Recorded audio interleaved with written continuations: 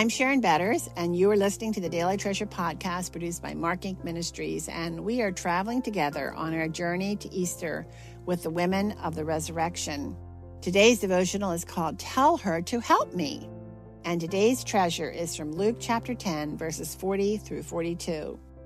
Lord, don't you care that my sister has left me to do the work by myself? Tell her to help me. Martha, Martha, you are worried and upset about many things, but only one thing is needed.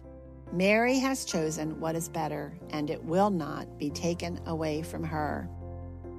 Over the next few days, I'm going to be sharing with you excerpts from my book, Treasures of Encouragement, and you can get the book at any bookstore, Treasures of Encouragement, where you can read these passages in context, but I hope that these words will help give us a fresh look at Martha.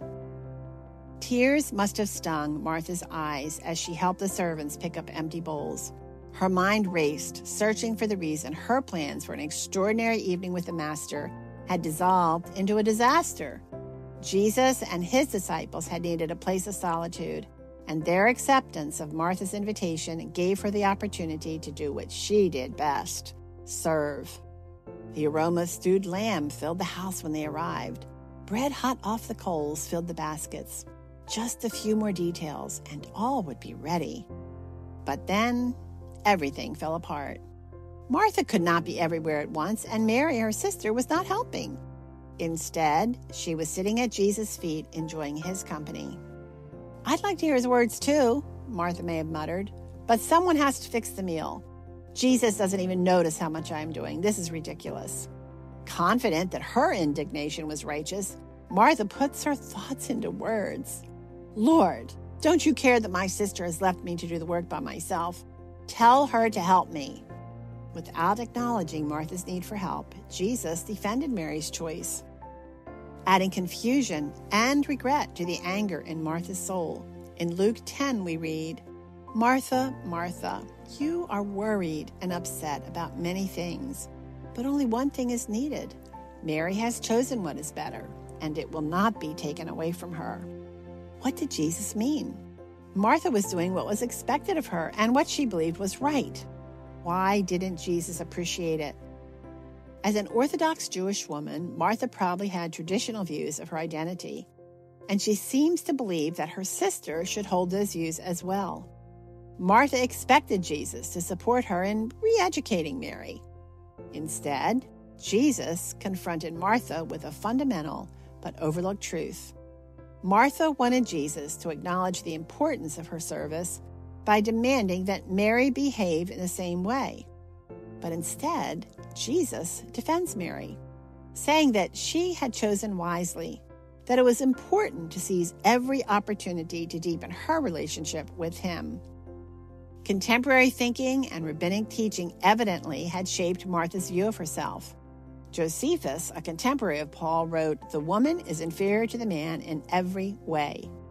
Rabbis did not expect women to learn or to understand religious teaching. Martha apparently accepted this view, which explains her confusion when Jesus said that her sister had made the better choice. He suggested that Martha's activities, though not inherently bad, nevertheless robbed her of something far more precious.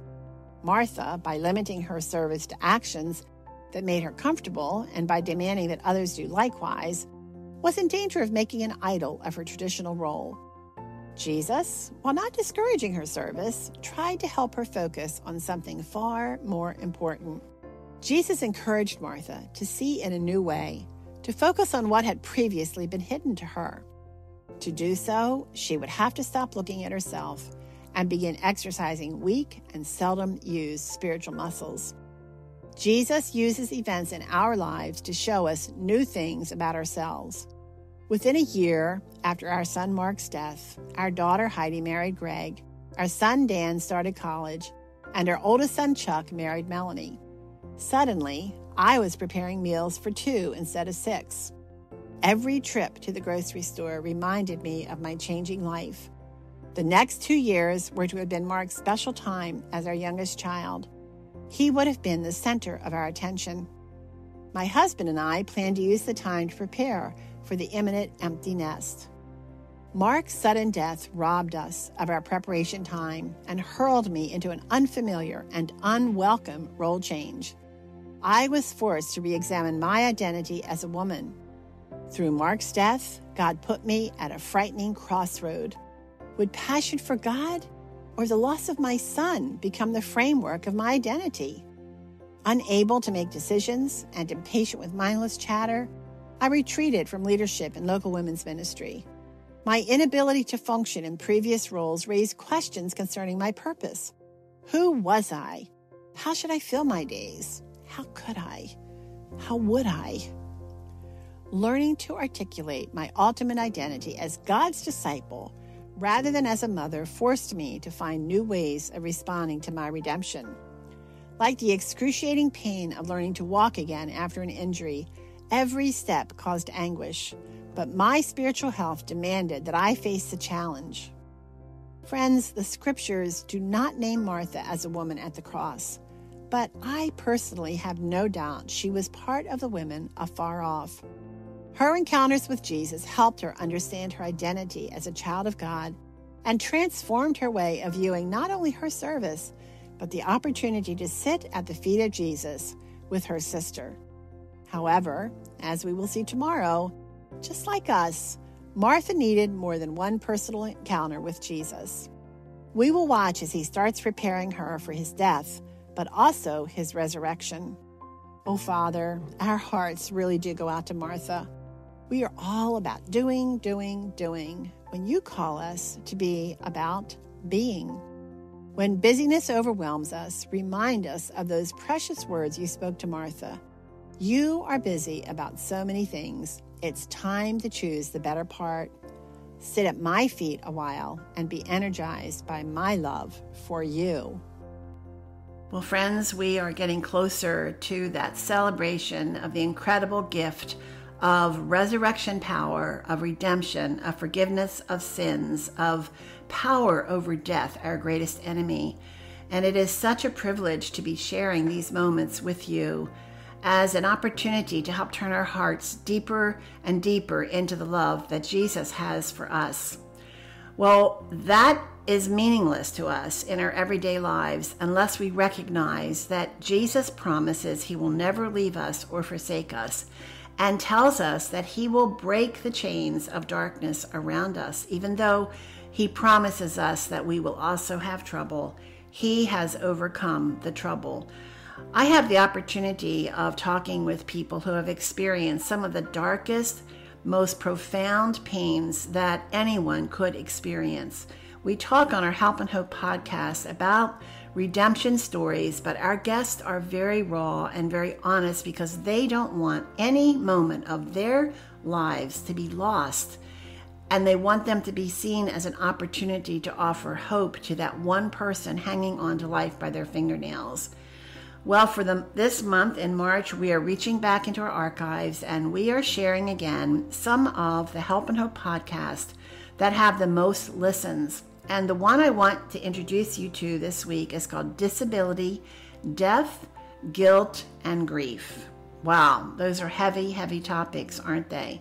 And in this moving and sometimes emotional conversation, I get to talk to Susanna Musser and her counselor, Heidi Scott, about the sudden accidental death of Susanna's adopted son, Tommy.